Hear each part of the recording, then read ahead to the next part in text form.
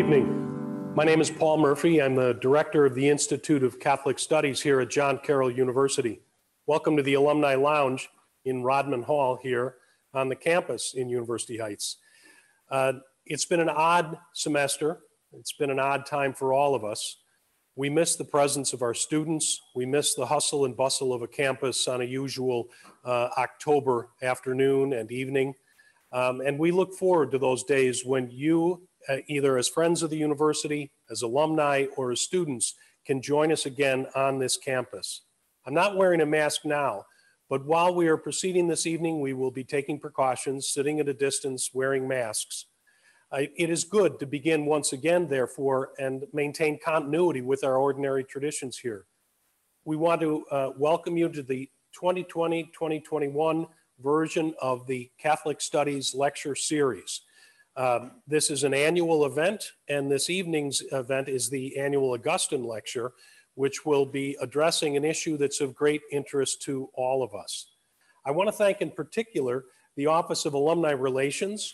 Dave Vitito and Eric Eichhoff in particular have helped us gather a number of alumni who are interested and are joining us this evening via Zoom, which seems to be ever present.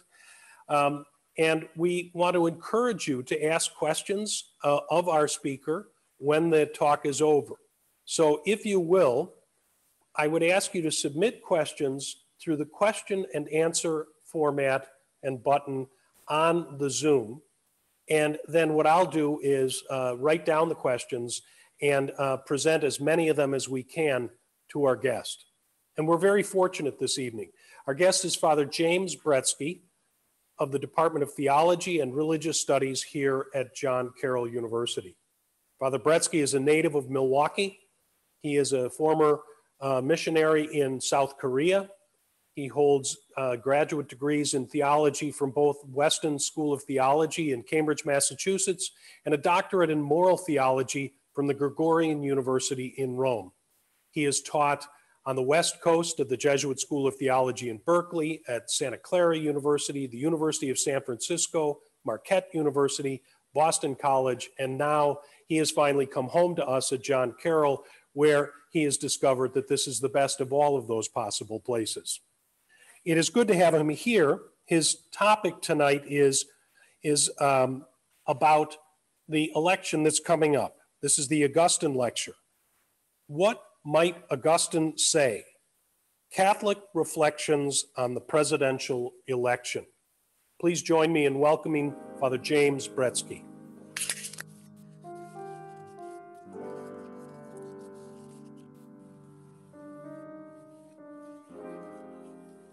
So thank you very much, Dr. Murphy, for that kind introduction.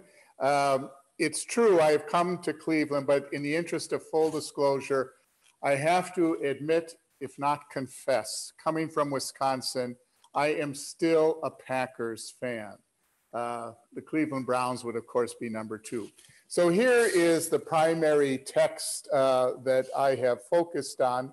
It is St. Augustine's magisterial work on his political theology, and really, I would say it's the Summa, or his most comprehensive view of all of theology.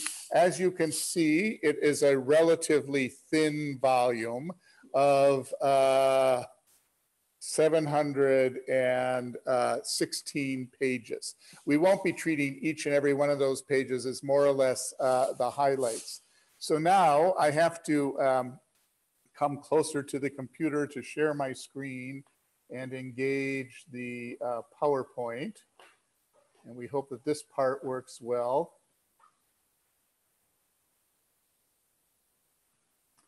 And I have a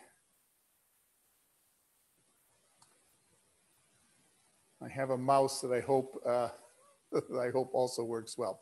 So what might Augustine say about faithful citizenship from the city of God to the 2020 elections? Faithful citizenship, in case you are not familiar with the term, it refers to the document of the United States Catholic Conference of Bishops that was first written in 1976 and has been updated every 4 years for the elections. So here's a little biographical snapshot of St. Augustine. So he lived in the 4th and the early 5th century, and he was a pagan when he was born. And over time, he became very accomplished as a rhetorician and as a philosopher. And over time, then finally, he converted to Catholicism after the fervent prayers of his mother, Monica. And I think most people know broad outlines of his life. So we're going to be looking at not so much just the city of God, but we're going to be looking at his life and his theological context to see if there might be something that we could take from that and use in our own. We are definitely living in interesting times, if not definitely troubled times. In the 2016 election, if you look at the right-hand snapshot there, we saw that more people voted for Hillary Clinton than for Donald Trump, but that they were surpassed by the people who did not vote at all. So the first point that we might want to make is that faithful citizenship means being responsible as a citizen. So when we talk about what would Augustine say, this is, of course, a genre that probably owes a lot to the famous expression, WWJD, what would Jesus do? And I think that it is easier to give a negative rather than a positive. It's very hard to say, well, what would Jesus do about the COVID-19 pandemic? But it's easier to say, what would Jesus not do? And so I've got there in red letters, would Jesus separate children from parents even if they were seeking asylum? I'm going to go out on a limb there and say, no, I don't think Jesus would do that. So we're going to have to see where we go with all of that. I don't think Jesus has a policy on immigration or asylum or any of the other major debatable issues in 2020, nor have I been able to find similar policies in Augustine's tome there, The City of God. So to give you some other disclaimers, it's very hard to try to channel Augustine for November 3rd, so I'm not going to try to do that. The corpus of Augustine's work is vast, much more vast than even just that one slim volume. And we don't have enough time or even expertise on my part to do a really deep dive into his work, The City of God. But we are going to try to have to establish some sort of a context for what he's doing so that we might draw something for it. And here's my artistical hermeneutical context. I'm sort of a frustrated art historian. As Dr. Murphy said, I did my doctorate in Rome and I actually taught there also. So I lived for 7 years in Rome, and this is the chair of Peter. Supposedly it was an old relic of a chair that Peter supposedly sat in. Historians think that that probably is unlikely, but nevertheless it has come down in tradition as being the cathedra, the chair of the Pope. And it's encased in this rather grand piece of sculpture by Bernini. And it's in the back of St. Peter's Basilica in the Vatican City. So if you've been there, you no doubt have seen it. But what I wanted to point out here in terms of decoding this artistic piece here is we have Augustine. I'm going to see if I can, oops, didn't work. Okay, I was going to try to use the pointer. We have Augustine and Ambrose in the front. They're the ones wearing the pointed hats, the bishop's mitres. And in the back, we have two doctors of the church from the Eastern tradition, John Chrysostom and Athanasius. And they are, in a certain sense, providing the foundation for the chair of Peter. They are the key doctors of the church. And the chair of Peter is over the world. And if you look carefully, more or less in the middle, you'll see the little papal tiara.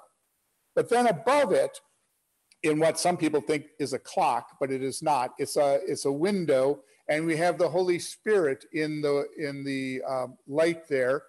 And the rays of the Holy Spirit, the light of the Holy Spirit, which illumines the world, notice that it is not focused like a laser coming through the papal tiara onto the chair of Peter, but rather it is diffused throughout the whole world.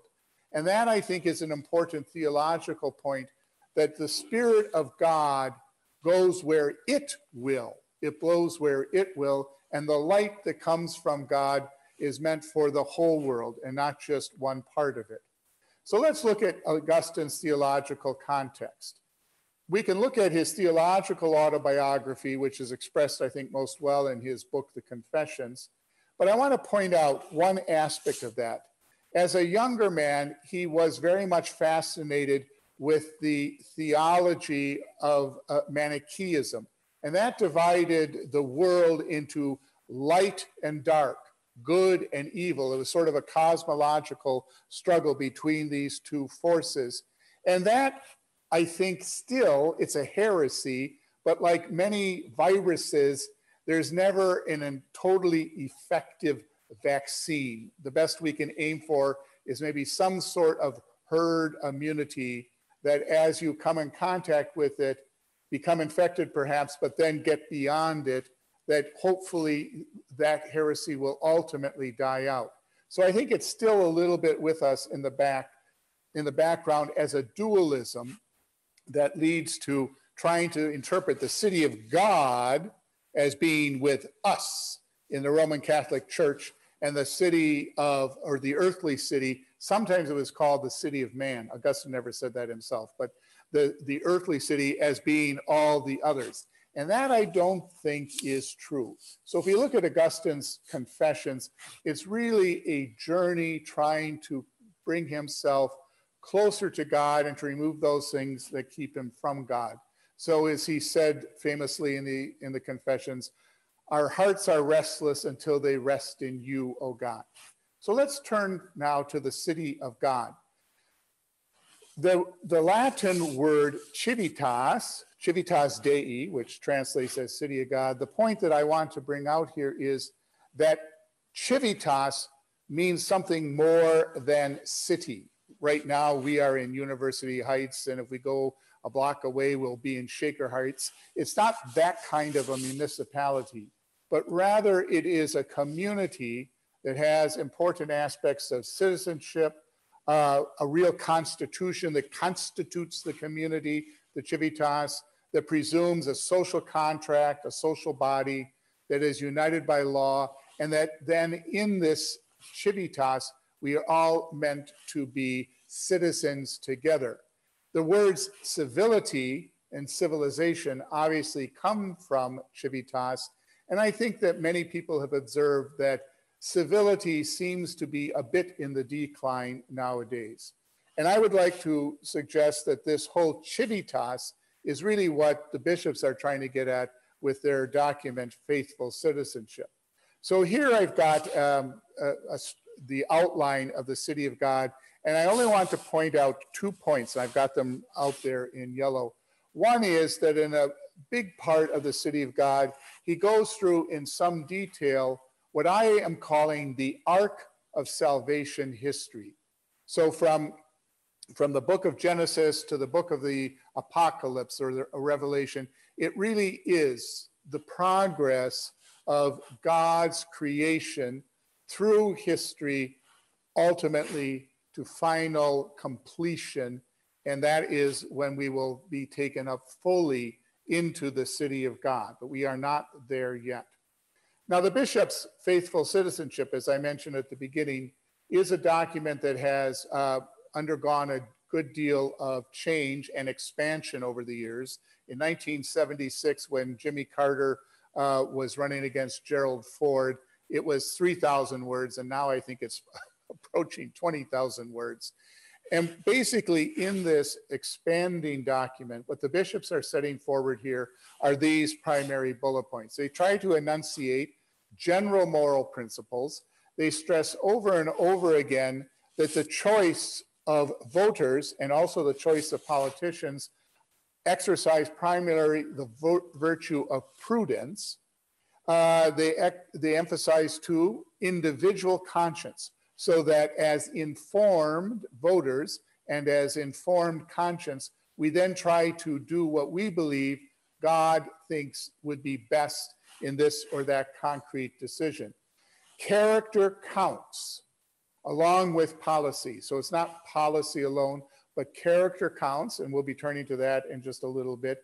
And in the 2020 election, the last two bullet points here are more of the controversial issues, and I'm going to give an interpretation of that. One is over what is meant by the term preeminent, when the bishops say abortion is the preeminent issue in the 2020 election. So we'll be looking at that.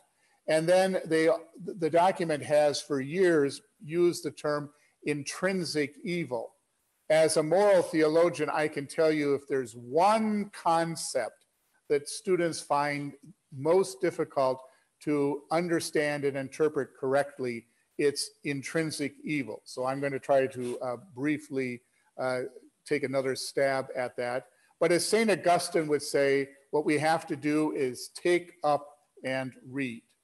So, is this a good description of the city of God? Now, for those of you that are familiar with the music of the St. Louis Jesuits, you no doubt have heard this song more than once. And Dan Schutte was a Jesuit who was a couple of years ahead of me, and he was what we call in Jesuit lingo the angel when I entered as a novice. So there were a couple of Jesuits that had already taken vows and tried to guide us through the first days of our life as Jesuits. And so he was, in that sense, my angel. And so he wrote this song. And the key line here that I've got in yellow is, "Let us build the city of God." Now, as a piece of music, I think that this works well. As a piece of theology, with due respect to my, my senior, it is not good theology. We do not build the city of God. If you think of the Our Father, it does not say, "Let us build the kingdom of God." Rather, we pray that God's kingdom come. And so there is a difference. So we are to act and grow in such a way that the city of God will be more, that we can be welcomed into the city of God, and that God's kingdom will more completely, fully, and quickly come. But we don't build God's kingdom. We don't build God's city. That's the work of God. He hasn't outsourced it. Now, evil is often connected with the so-called earthly city, but can the city of God here and now coexist with this earthly city with evil? Because in Manichaeism, you would try to get rid of evil, and that, I think, is a task that will never be accomplished. Yes, we can talk about a world without evil in the abstract.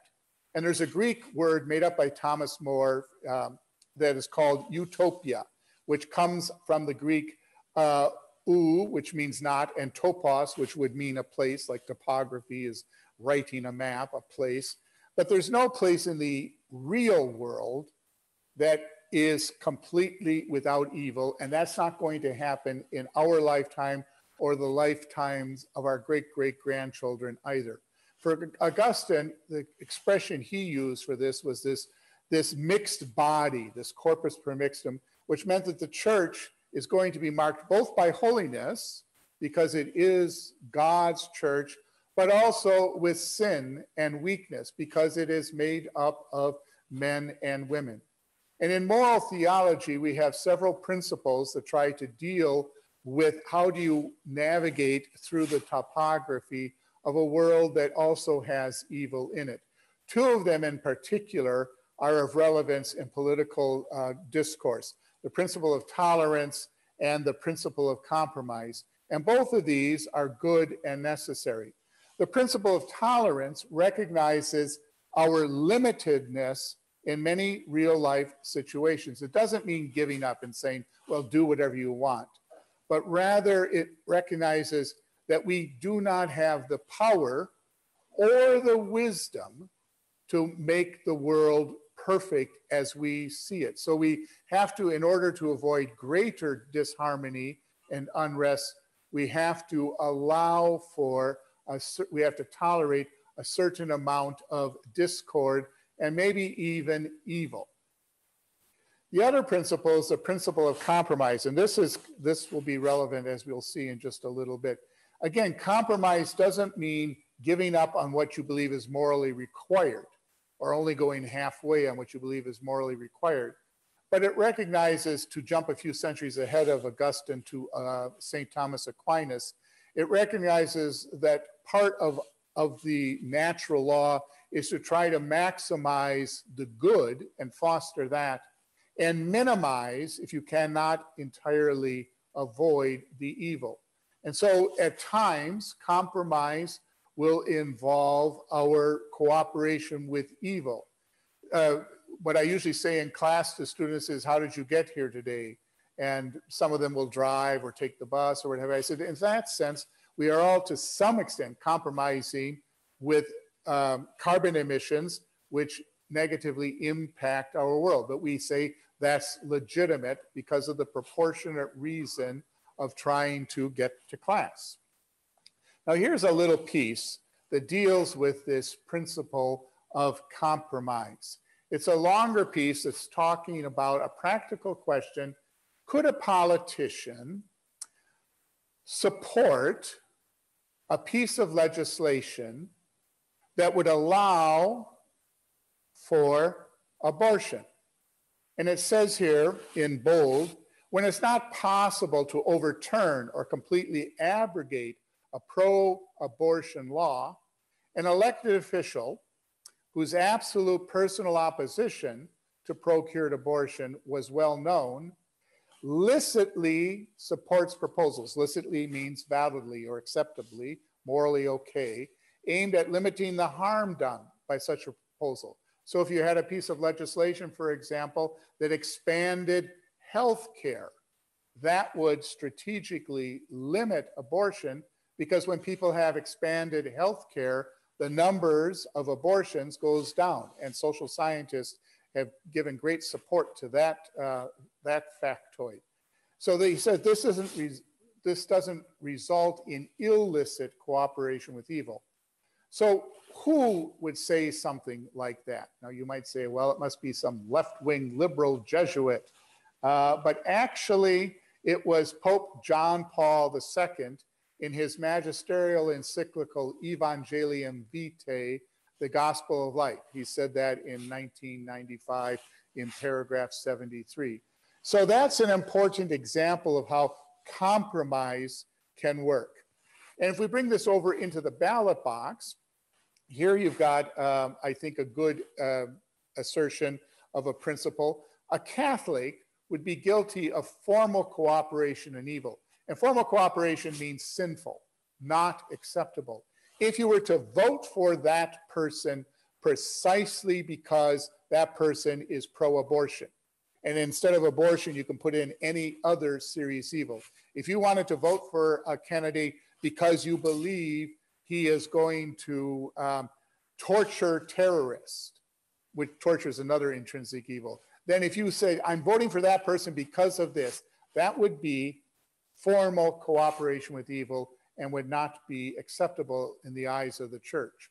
But on the other hand, when a Catholic does not share a candidate's stand in favor of abortion or euthanasia or any one of these other things, but votes for the candidate on the basis of the candidate's stand on other life issues, that would be considered proportionate reason, and the vote for the candidate is then considered to be only remote material cooperation and validly allowed. Now, who again would say something like that? Would it be someone like me, or perhaps, as was the case, Joseph Cardinal Ratzinger when he was the head of the Congregation of the Doctrine of the Faith? And he said that in a public memorandum to the head of the U.S. Bishops' Conference in the June 2004 election, when John Kerry was running against George W. Bush. And as I suspect everyone listening knows, Cardinal Ratzinger got an upgrade and he became Pope Benedict XVI. Now back to Augustine. So Augustine says, let's talk about one of those toughest things to understand, free will. Why did a good, all-knowing, loving God give free will to creatures he knew likely would abuse it and sin? And so Augustine says God knew that this would happen, but God went ahead and did it anyway, because as the passage continues, God saw that the power of good is greater, more powerful, more enduring than the power of even very malicious evil. And that through this allowing, through this tolerance of this evil, God, with God's grace, is going to bring us all through it and bring us into even a greater collection of people who can be in heaven or in the city of God. And now a word from our sponsor. This was the gospel a couple of days ago. Jesus said, what is the kingdom of God like? To what can I compare it? And he gives two examples, the mustard seed, which is a pretty small seed, but grows into a great bush, or a little measure of yeast, which someone mixes in flour, and the yeast permeates the flour and causes it to rise. The point of both metaphors is that they are gentle metaphors.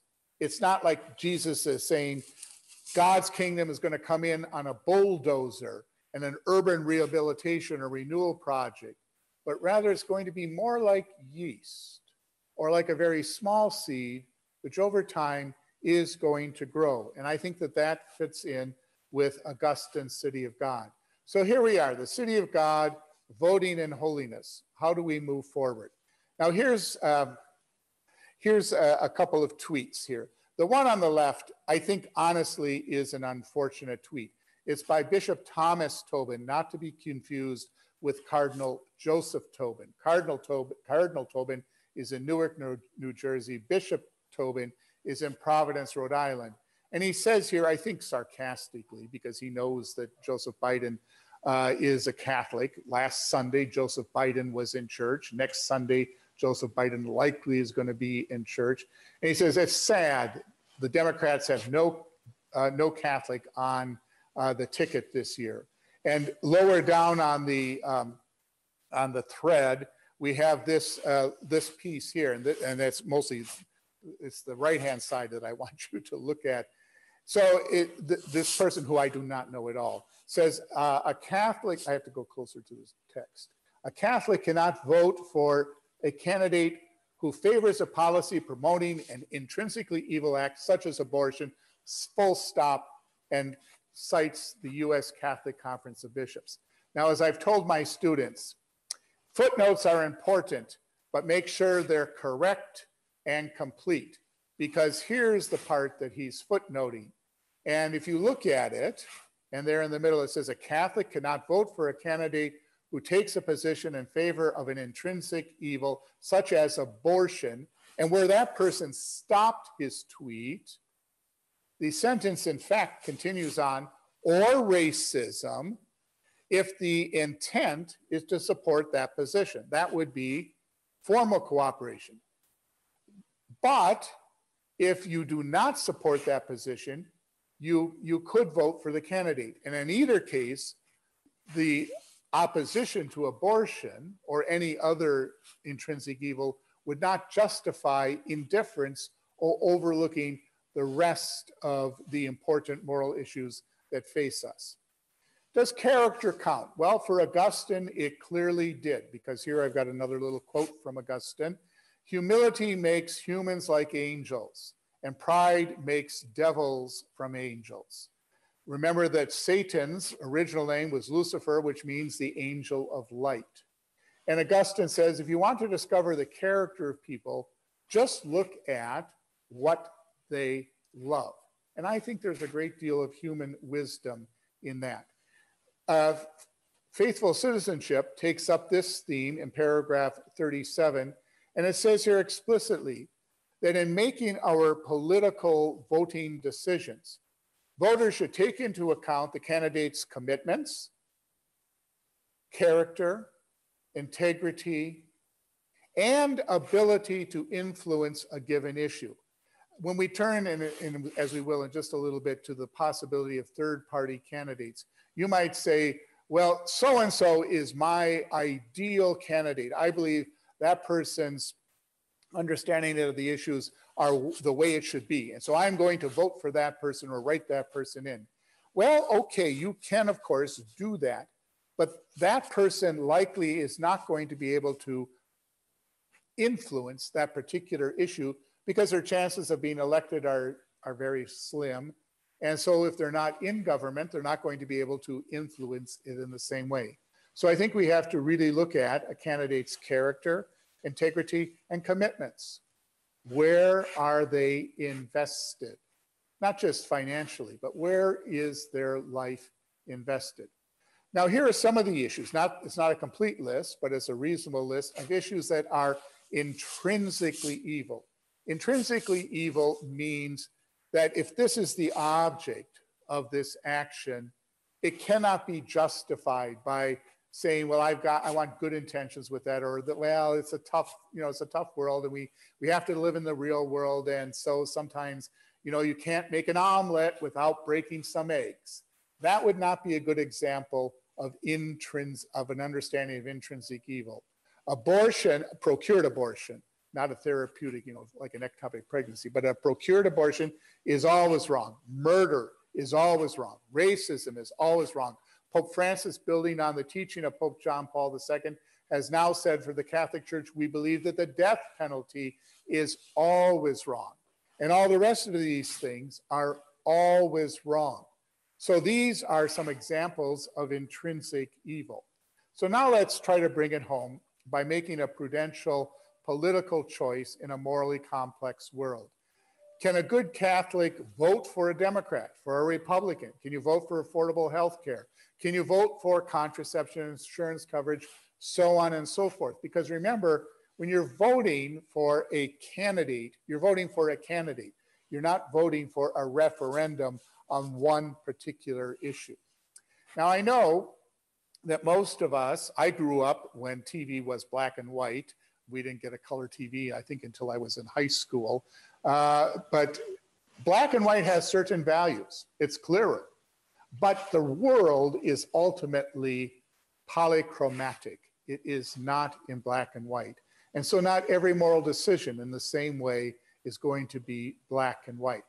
Now let's go back to this thing that I talked about a second ago when you say abortion is the preeminent issue in 2020. Well, you can understand abortion in a couple of different ways.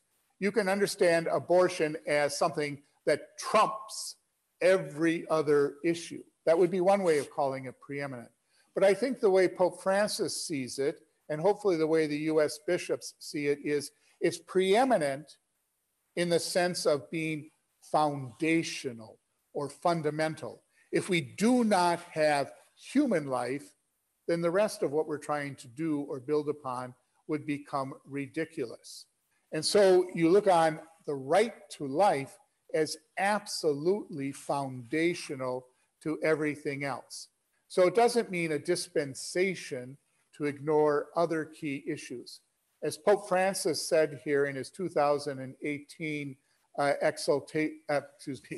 apostolic exhortation on holiness, Gaudete and exultate, Latin for rejoice and exult.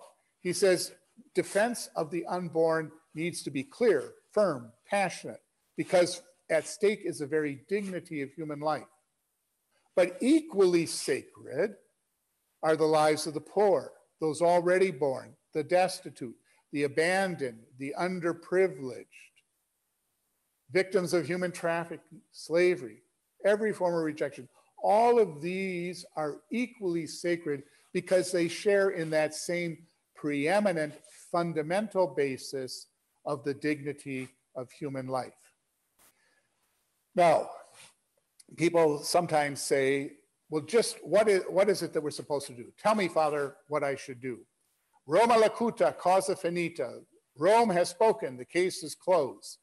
And Augustine said that, but it doesn't, in fact, usually close too many cases. It gives you a good indication, perhaps, of what the Vatican or another religious authority says, but there still is a window open to let the Holy Spirit in to give the light and the breath that God wants to give us. And so Augustine recognized that as well. Now let's look at how some people look on the current election. So we have here Father Frank Pavone. He's sort of like a priestly free agent. He's not associated with any diocese that we know of at the moment, but he's the head of the Priests for Life. And he is unabashedly pro-Trump, not just for abortion, but he's unabashedly for Donald Trump in virtually every policy that Donald Trump has enacted. And in his view, the Democrats are for open borders and letting criminals in and what have you. And I would just say, in the interest of fairness, I don't know if any Democrat has actually said that, nor do I think any Republican has said absolutely the opposite. So we want to be fair in our assessment. But if you go from a priest to a bishop, we have here Bishop John Stowe, who is a conventional Franciscan. That's why he's in the Franciscan robes there. He's the Bishop of Lexington, Kentucky. And he has said in a webinar on July 31st, and several times since in other webinars, that to call the current president pro-life and back him for that reason, he would call into question that in terms of the whole commitment to the range of pro-life issues, because he was saying in terms of the character of this man, he doesn't seem to be all that pro-life. And then if we go up to Pope Francis and his more recent encyclical Fratelli Tutti, which is brothers and sisters all. It's a phrase from St. Francis of Assisi, and he's talking about human fraternity and social bond, social friendship. He says, we cannot tolerate or turn a blind eye to racism or exclusion in any form, and then say we are pro-life. So we've got a little ping pong here. Now this next slide here is looking, it's a scorecard. Now it's a slanted scorecard, I will admit, but it's saying, well, let's take a look at the different candidates and see how they come down on these different issues. And so more than whether you get in the red or the green, I think more important is to look at the left-hand side of each one of these columns and look at those concrete proposals, because these are the ones that in fact will be impacted by the coming election. And we want to make sure that we're taking sufficient recognition of the importance of these different issues. Now the bishops themselves have spoken in somewhat coded language, not all of the bishops, but some of the bishops. And I think it's fairly clear. You don't have to be, you don't have to be a mind reader to say, I think certain bishops are coding their remarks, like Bishop Stowe, as being anti-Trump. And you could say, then are they pro-Biden? And other bishops are coding, like Bishop Thomas Tobin of Providence, Rhode Island, are coding their message as being anti-Biden. And you might say, therefore, they are pro-Trump. Now, this isn't a complete list of bishops, but these men listed here, if you ask me to prove why I put them in one column or the other, I believe I could do that fairly completely using their own public messages, whether it be a talk or a text or a tweet. So at the end of the day, if the bishops aren't going to all agree in one candidate, that means that prudence is truly much more important. Prudence is trying to do the wisest, most loving thing. What is the wisest, most loving thing that we can do? Because love, prudence gives form to charity. Charity is love, and love is God. And that is a tough decision to make, but that's what we have to do. And we should not flee from the world and say, you know, I'll check back later after the election and then I'll get re-involved in the world. It is a difficult time indeed, but I don't think we should try to flee from the world. Now, some people could say, well, the Democrats aren't good and the Republicans aren't good, and so a pox on both of their houses. Can you cast a protest vote? Well, of course, you can cast a protest vote. Should you cast a protest vote? Well, that would be a prudential judgment. Would that be a good decision to make? Because I am not like a justice of the Supreme Court where I have somehow 1/9 of all of the votes, but rather I'm just one person with millions of voters. So Bishop Thomas Tobin of Rhode Island said, if you can't vote for, don't vote for the Democrat. And if you can't vote for the other party, well, he says, then write in Mother Teresa.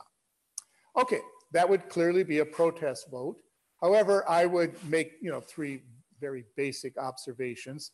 Mother Teresa, being born in Albania, is not eligible to run for president. She is not, in fact, running for president. And the main reason that she's not running for president isn't just because she was born in Albania, but because she is dead. So while she might be a saint, and she is a saint, she is not a viable presidential candidate this time around. And the thing about third-party votes is it is subject to the law of unintended consequences. So in 1992, when Bill Clinton was running against George Herbert Walker Bush, Ross Perot was a very viable third-party candidate. He had no chance of winning the election, but he did succeed in drawing enough votes away from Bush to probably tip the election to Clinton in 1992. And in 2000, with George W. Bush running against Al Gore, Ralph Nader was able to probably siphon off enough votes, especially in a key state like Florida, where it was ultimately decided by 500 votes, that tipped the election to George Bush. So we want to be aware of, as we make our prudential choice, of this dynamic of unintended consequences in our world. So then what then is the city of God? Well, as St. Augustine said, if you fully comprehend something, it's not God. So we recognize that we are living in what is sometimes theologians call realized eschatology. Eschatology is the end of the world, and we recognize that we are not there yet, but something of the kingdom of God is inbreaking in our world today. And as St. Augustine wisely said, it's one thing to see the land of peace from a distance, from a wooded ridge, and yet it's quite another to walk the road that leads to it. So, is love all that you need? Well, probably not. But if we take Augustine's famous aphorism here to heart, love, and then what it is that you want, do. That's a better translation than saying love and then do what you want. So love and what you want out of love, then do. And his final aphorism for today, in matters of faith, we need unity. In matters of doubt, and that's where we are right now, we need liberty. But in everything, we need charity. So this brings us then to where we have to end, and that is with discernment, which involves openness to God's Spirit, our own individual effort. We have to become better informed voters. It's very difficult to have low information voters. And then community discussion and dialogue, because you will see something that I don't see and vice versa. And if we can do that, then I think we will be paving the way more for our entry into the kingdom of God. And I'll leave you here with some resources, and I think that we're going to make this PowerPoint presentation available afterwards so you could look these things up. So thank you very much. Thank you very much, Father Bretzke. Now, should I exit that? Should we exit that? The PowerPoint? Yeah. Okay. Okay. Okay, well, Father, thank you very much for a really stimulating talk in what has been a stimulating season of political discussion and debate. We have received a couple of questions that I'd like to pass on.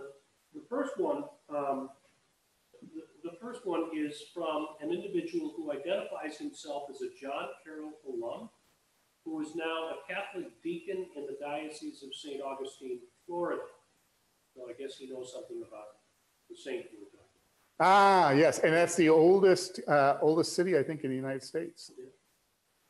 Many of my Catholic friends, he asks, are of the opinion, based at least partly on forming consciences for faithful citizenship, that a Catholic cannot vote for Biden and call themselves Catholic. Then he says, I don't find that our clergy are trying to clarify that. Do you feel that we as clergy should clarify faithful citizenship for our parishioners? The short answer is yes. And I think that's the whole point of, or not the whole point, but a big part of tonight's presentation.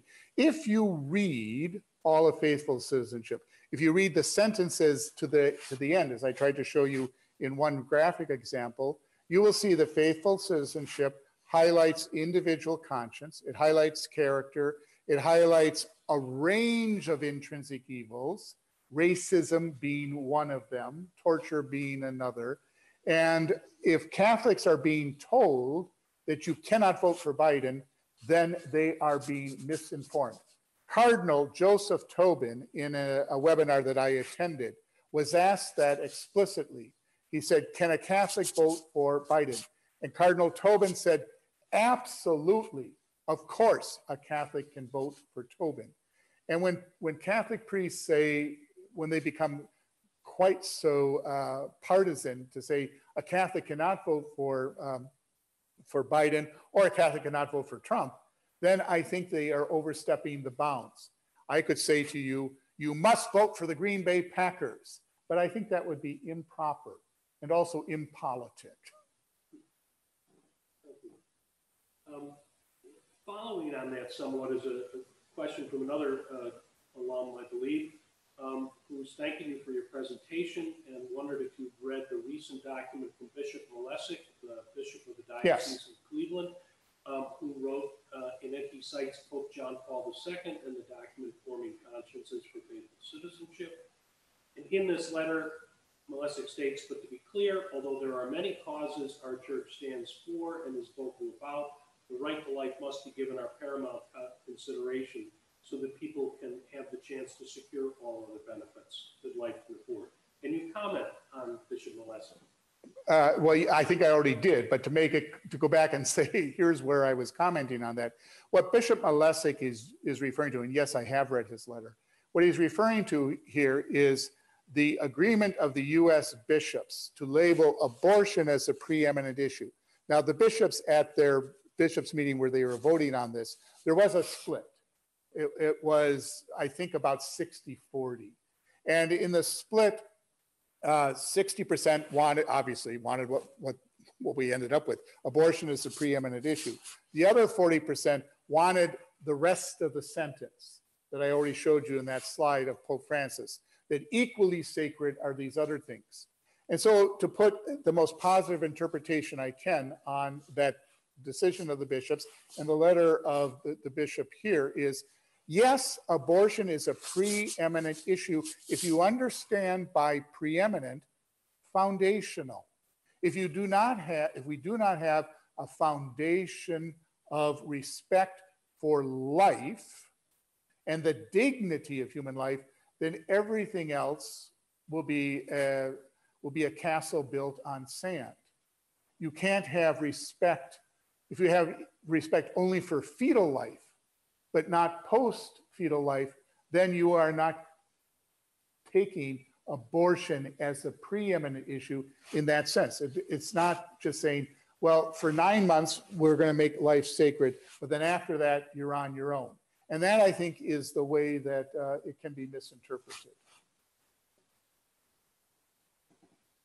Another question that came in refers back to one of the elements of Augustine's early life that you mentioned in the early part of your presentation about his attraction to Manichaeism.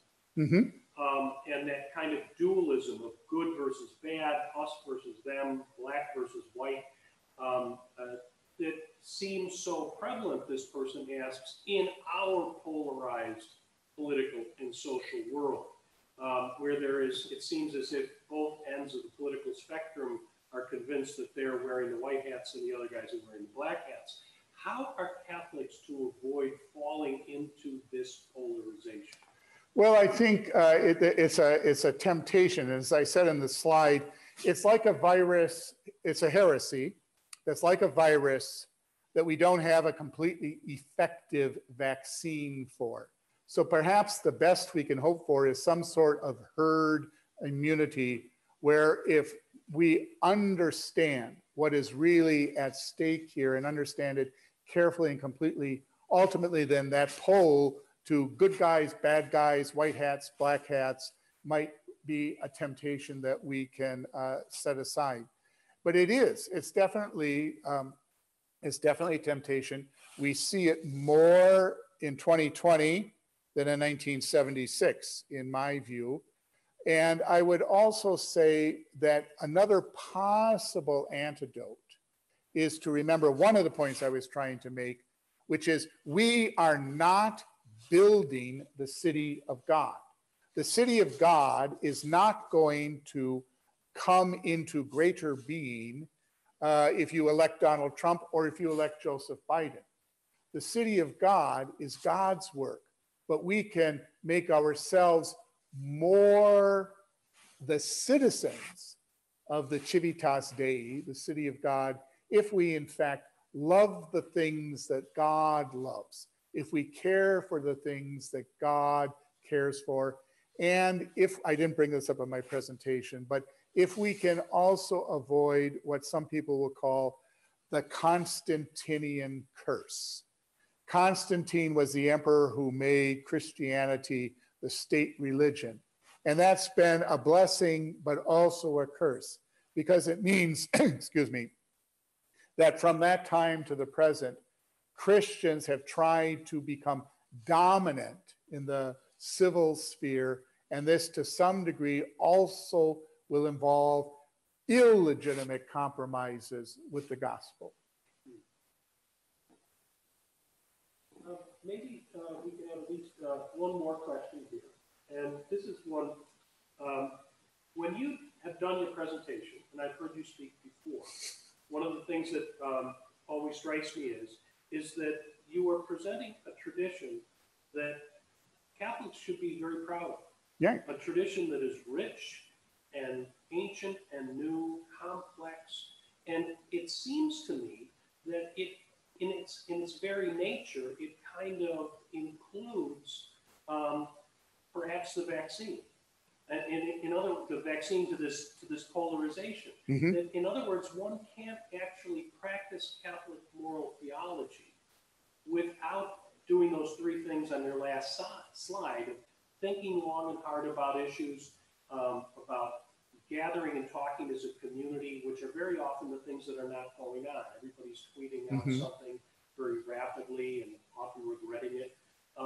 So I guess what I'm asking you is that do you see your own work as a kind of vocation to communicate a rich tradition that has, I mean, you work in a university, you're in a Department of Theology and Religious Studies, but it seems as if what you're talking about is a gift that the church can present to the world that has serious practical consequences. So the short answer to your question is yes. Yes. The longer answer to that question is, of course, yes. Because a vaccine, you know, since we all know a lot more about vaccines, sometimes a vaccine takes just one shot. Sometimes it takes 2 shots. I think the vaccine that you're talking about takes many shots and a lot of lifestyle changes to help lead a life of greater health. And here I believe, I certainly believe in the Christian tradition. I have, in fact, I've only been a Jesuit for 50 years.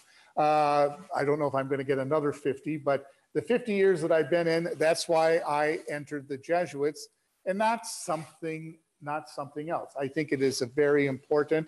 I have devoted my life trying to break open the Catholic tradition. As a moral theologian, my main resource is not, in fact, Augustine, who was not primarily a moral theologian, but Thomas Aquinas, great 13th century theologian, died in 1274.